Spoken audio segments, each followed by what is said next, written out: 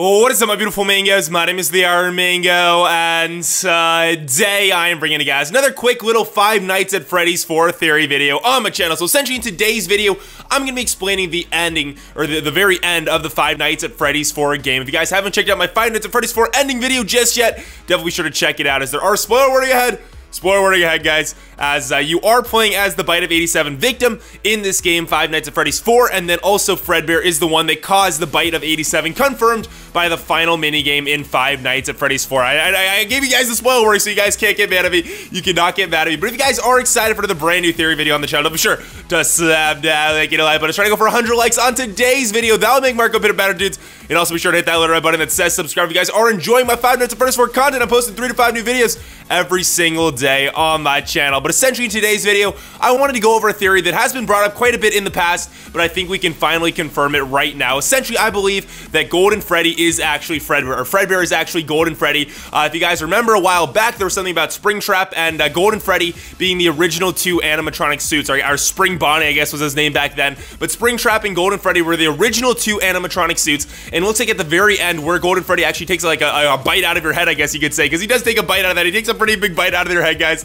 Not gonna lie, and it's a very sad moment, I guess you could say, in the Five Nights at Freddy's lore. But then Fredbear does apologize later on at the end of night 6, so it makes me just feel so sad inside, guys. It makes me feel so sad inside, and I cannot wait to record this game for you guys. I'm just so hyped about this brand new game and want to just play it like crazy. Look for all the Easter eggs and cool stuff like that. So if you guys are enjoying my Let's Play series of Five Nights at Freddy's 4, but it looks like Springtrap is actually next to Fredbear at the very last scene of night 5, where your character actually gets bitten in the head, where the Bite of 87 actually does occur. Those guys were jerks that threw you at the Fredbear. Those guys were complete jerks, not gonna lie. But essentially, I think that these are the 2 original animatronics, Fredbear and Spring Bonnie, or Springtrap. So it's actually Golden Freddy and Springtrap. So I think that Fredbear is actually Golden Freddy. I think we can finally confirm it, guys. Fredbear is Golden Freddy. That's why you also have those Golden Freddy hallucinations later on in the games and in the other games in the future. Maybe you're playing as like a descendant of the Bite of 87. Maybe there's some way that it transferred. Maybe you're playing as the Bite of 87 victim, and all the games are just having some bad nightmares, and your name changes and other cool stuff like that. I don't know, guys.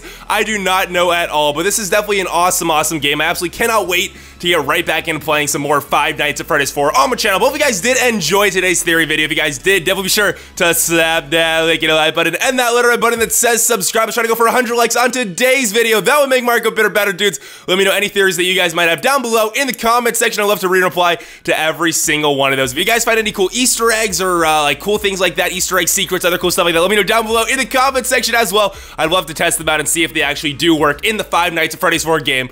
But other than that, I hope you guys really did enjoy today's video. Hope you guys are excited for some brand new Five Nights at Freddy's 4 content coming at you guys very, very soon. And I hope you guys have a nice, safe, wonderful day.